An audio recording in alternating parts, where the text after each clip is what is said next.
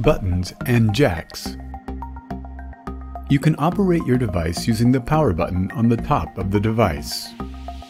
When you turn on your device, the LED lamp on the top flashes green briefly, then blue. The blue color indicates that there is no wireless connection, Bluetooth connection via tablet or mobile phone, in the main unit of the device. If there is a wireless connection through your tablets or mobile devices, the green color flashes incessantly.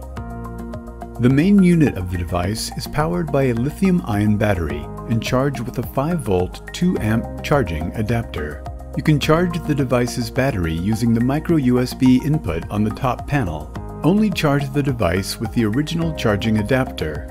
If the charging adapter is lost or broken, please contact the technical service of Konrad. The button on the front of the device enables data transmission in manual search and continuation of data transmission after completion of each row in automatic search. Installing 3D analysis application. To start working with the device, you should first download the application Konrad GR3 on your mobile device such as a tablet or phone. To do so, search Konrad GR3 on Google Play Store or App Store and install the app. After the installation is complete, the activation menu will open when you open the application. In this menu, complete the activation of your application by entering the information you are requested, such as the serial number of the device, your name, and your email address. Wireless connection to the device. After activation, you will see the main page of the application. Before you can scan with the device, you should establish a wireless connection. For wireless connection, first tap the Settings menu in the application. In the Settings menu, you must first allow some features that you need the app to use on your mobile device. In the Settings menu, go to the Permissions section. You will need to confirm both permissions. These permissions are necessary to save scan results and establish a wireless connection. This process only applies to the initial setup. Once done, you do not need to repeat it. After confirming the permissions, return to the Settings menu and open the Connections section. Tap the Scan the Devices button in this menu. The scanning process will start. The scan will be completed in a few seconds. You will see your device in the menu. If you tap on the Connect section, the connection will be established. Application Interface. On the main page of the application, there are icons in the middle and bottom bar.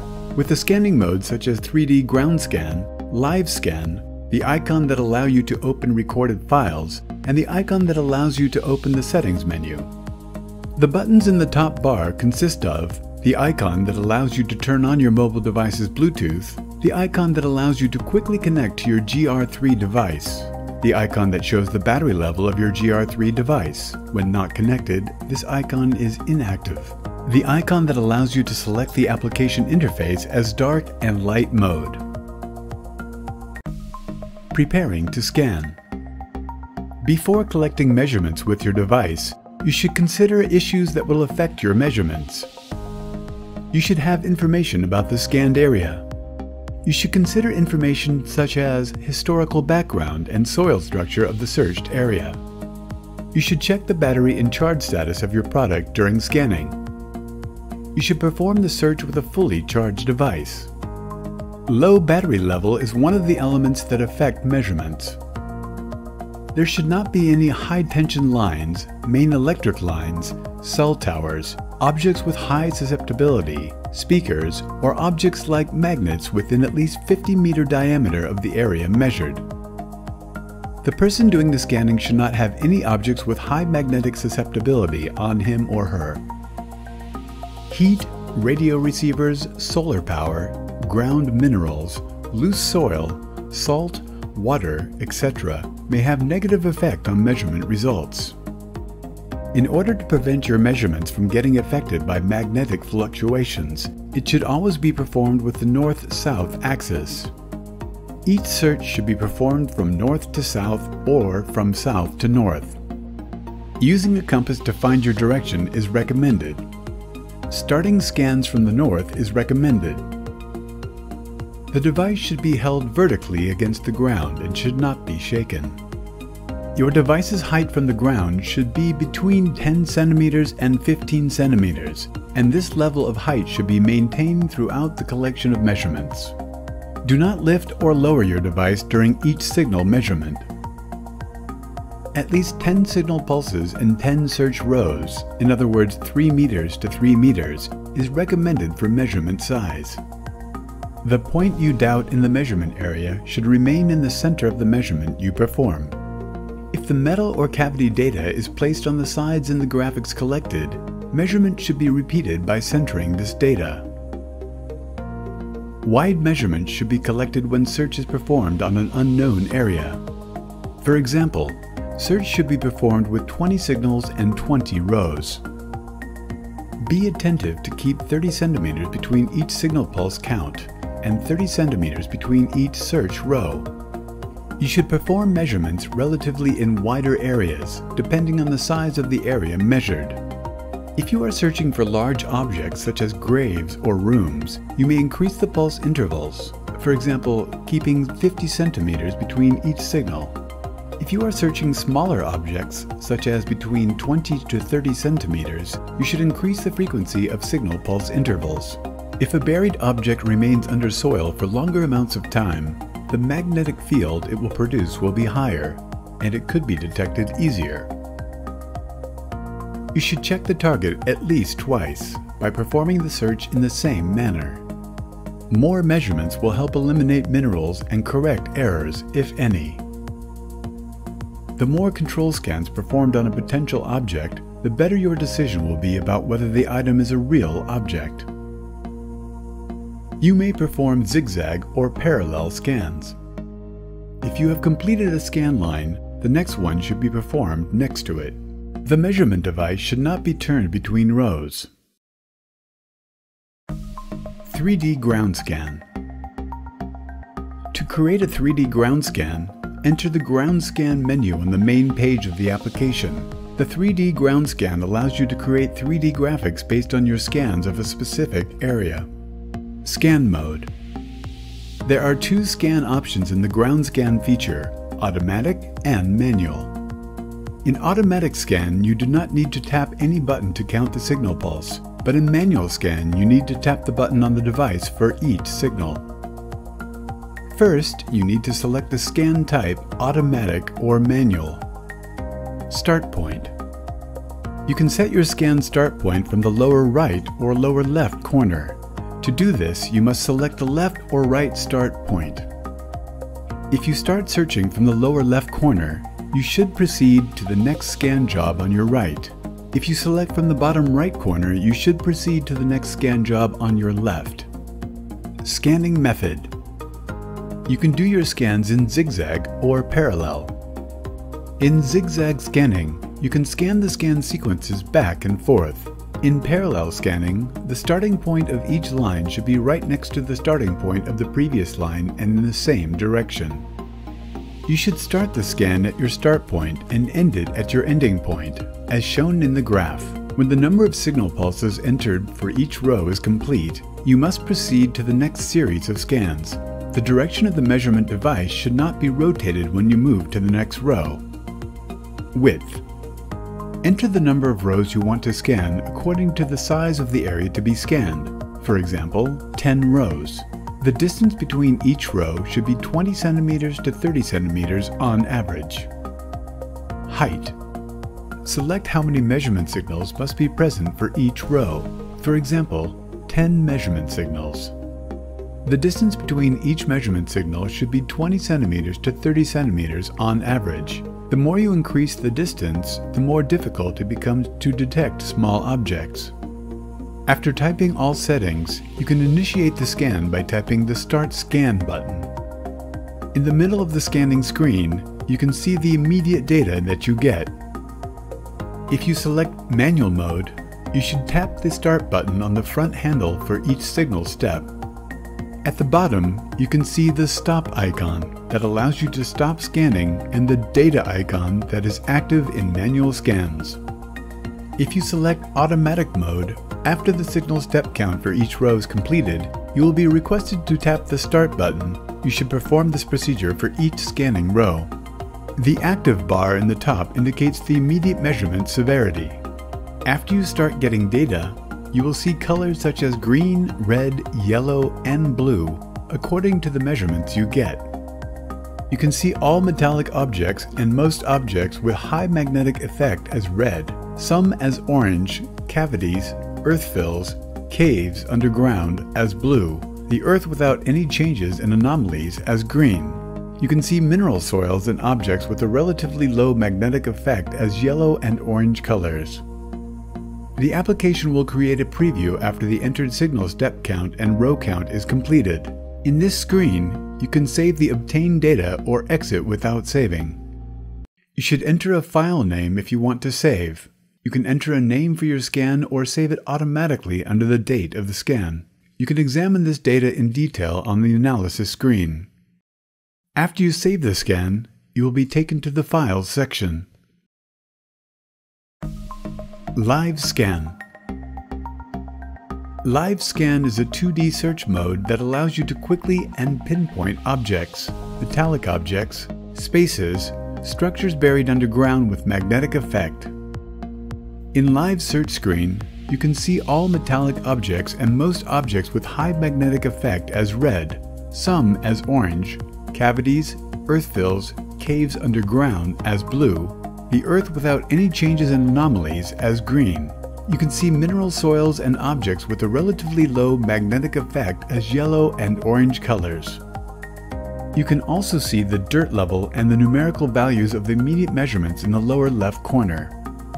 By tapping the calibration icon in the lower right corner, you can reset the dirt level. You should perform the calibration at a location other than the target point. Pinpointer. You can use the pinpoint option to determine the exact position of the metallic or magnetic object you have detected. Before starting the scan, by touching the calibration icon, you can reset to ground level in an area different from the target point. You can see the severity of the signal and graphic bar according to the type of object in the middle. When objects with magnetic effect and metallic objects are detected, the bar will increase to the left side. The bar will be increased to the right side when structures such as cavities and caves are detected. In the sensitivity section on the left, you can increase or decrease your scan sensitivity. If you increase the scan sensitivity, the signal strength of the measurement will be more sensitive and responsive. The threshold setting on the right allows you to increase or decrease the dirt level. This allows you to block weak soil signals. With the volume button on the top right, you can switch the signal tone on or off. Opening saved files. From the main menu, tap the File section to open the scans you have saved. In the File section, you can preview or save scans. You can change the file name or delete the scan using the icons on the right of the scan data. Open the scan data you want to analyze by tapping on it. This screen allows you to analyze your data graphically and numerically. You can tap the Reset icon to return the scan to the top view. To make depth measurement in the search, you should select a proper soil type for the area you scan. It allows you to see the obtained values as numeric. You can see all data as numeric on the graph. To turn it off again, tap Data icon. With the Depth Analysis function, you can see the signal values corresponding to each frame in the data you have obtained. You can see the point depth value by choosing the soil type. You can turn on and off the red, blue, yellow, green, and light blue colors on the graph. You can perform the analysis settings. In this section, you can turn on and off the different color options and the frame on the scan. Metal detection. It may be difficult to differentiate metals and minerals at first. In some measurements, you may take the minerals as reddish in color. You can see results corresponding to metals to your left and to non-metals to your right. While metallic objects are irregular in shape, minerals are typically scattered and broad. Metallic objects are red and minerals are typically yellow or orange in color. The most important characteristic that separates metallic objects from minerals is the numerical difference in data between it and the soil. To see these numerical values, click on the data icon in your application. Grid lines and the numerical values will appear on the graphic. There must be at least 15 units of increase on the graphic between the soil shown in green and metallic objects shown in red. For example, if the soil reading shows 200, for it to be a metallic object, the reading must be at least 215 in value. If the difference is just a few units, it is a mineral. If there is a big difference between soil and magnetically susceptible objects, there is a high chance it is a cheap metal. For example, if the soil level is 180 units and the magnetic object is 300 units. Metal objects that have been buried in the soil for a long time can be detected more easily. Precious metals like gold and silver can only be detected if they are buried along with metals with magnetic susceptibility. Cavity detection. Underground cavities such as tunnels, rooms, graves that are artificially constructed underground are shown in blue.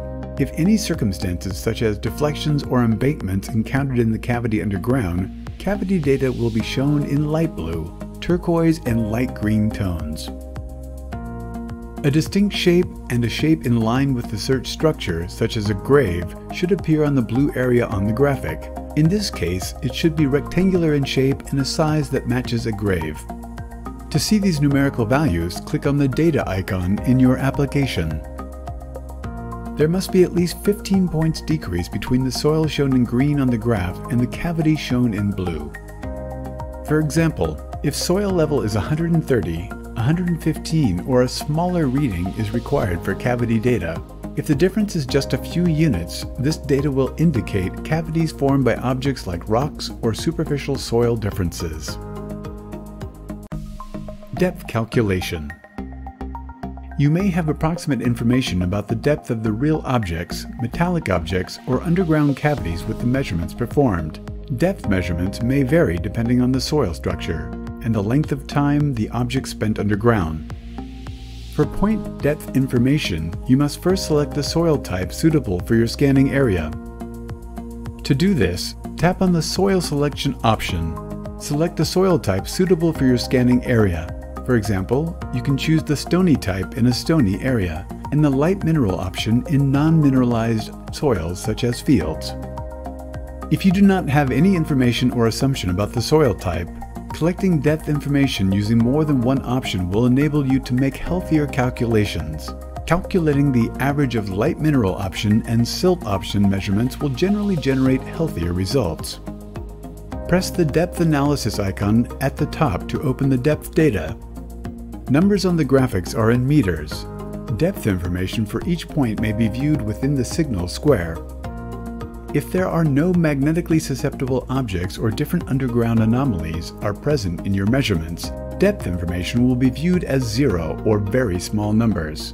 As seen on the sample graphic, 1.26 is viewed on the metallic object. This means the depth of the metallic object according to the light mineral soil type is 1.26 meters.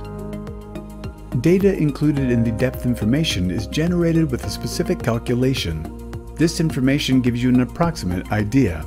This information on depth is not definite or binding. Settings. To change the application settings, you should use the Settings menu. In this section, you can see and edit the wireless connection, the permissions that the application must use on your mobile device, your license information, and the application information.